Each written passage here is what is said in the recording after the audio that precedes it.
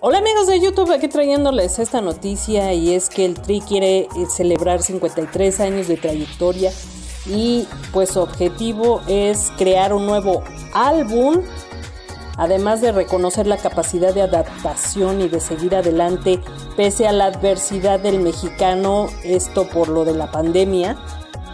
Y dijo Alex Lora textual: este álbum representa la sobrevivencia del Tri después de la cuarentena y el regreso a las tocadas después de tanto tiempo de no estar en contacto directo. Sobre todo porque aseguró que pensó que nunca iba a volver a tener una presentación en vivo. Dijo también: lo que queremos es darle un reconocimiento musical a toda la gente que tiene nuestra raza, a los grandes deportistas, a los grandes escultores, a los grandes periodistas, artesanos, música, a nuestra raza que ha trascendido y que ha puesto en alto el nombre de México a nivel internacional. Señaló que el álbum Qué Chingón también va dedicado a la gente que todos los días sale a ganarse la vida, pero también para motivar a las nuevas generaciones a seguir el ejemplo del Tri, que desde hace más de 5 décadas no ha parado de trabajar.